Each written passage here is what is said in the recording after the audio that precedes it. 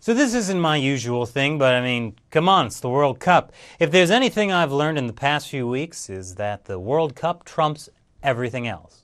Yesterday, the U.S. faced off against Belgium, and pretty much everyone in the U.S. was glued to their screens. But I was a little surprised by what people would endure to watch the game. This is the crowd that was gathered at New York's Bryant Park. Many, many people, and that's the screen they're watching.